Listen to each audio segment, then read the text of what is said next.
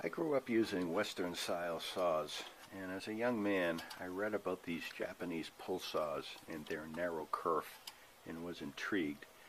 And in the 1990s I think I was in a Rockler and I purchased a saw and I fell in love with it almost immediately. The narrow kerf makes for a much less laborious effort when doing a crosscut.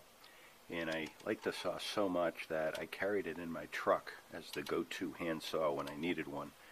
And you can see down here by the spine, it's flexed so many times that the metal has fatigued and broken, and several of the teeth here are broken, probably from misuse.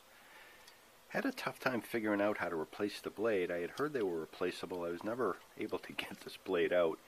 And then I saw the technique is you hold it and give it several whacks like so, and it comes loose.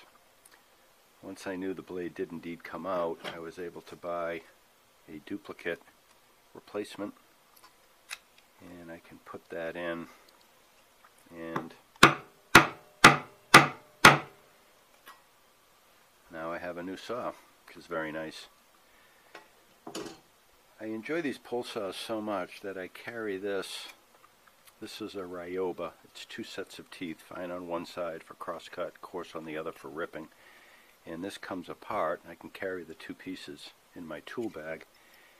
And again, every now and then a knife isn't enough, or a chisel, and you don't want to go down to your truck and get a battery operated saw. So it's very convenient to be able to just pull this guy out and do a little bit of light cutting.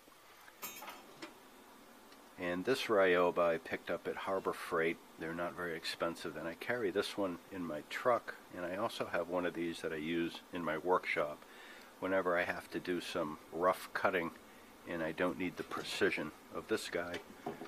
I typically reach for this guy.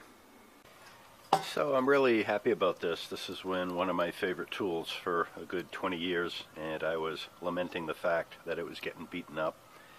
And I'm pleased that you can actually replace it very easily. So I did this video in case there's any of you that were in a similar position to me.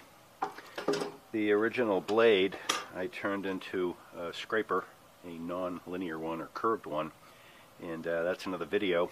If you're watching this, the video might be posted. If not, keep an eye out for it. I plan to get it out shortly.